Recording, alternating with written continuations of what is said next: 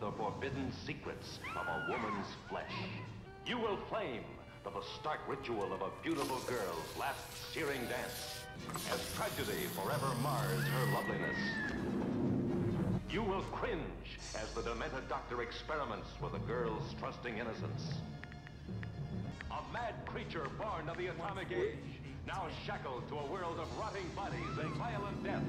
A sadist, a criminal, a depraved animal, more ferocious than Jekyll, more monstrous than Frankenstein, more bloody than Dracula.